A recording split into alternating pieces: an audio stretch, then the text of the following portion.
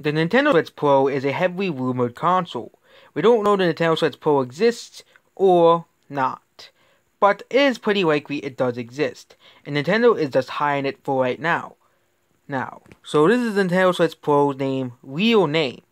Over on Twitter, Brazilian journalist who goes by the name PH Brazil on the social media platform recently suggested that the next Switch for revision will not be called the Switch Pro.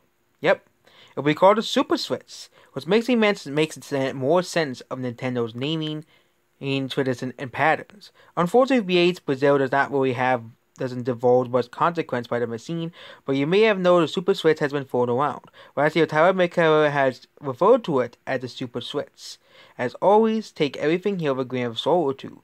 Not only everything here is nothing here is official, but also is subject to change. So, who really knows if Nintendo Switch Pro or Super Nintendo Switch exists? And Nintendo, of course, has a no comment policy about leaks, and who knows if Nintendo Switch Pro is a real thing.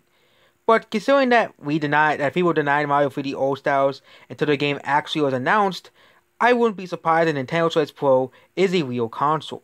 That's basically it. Goodbye.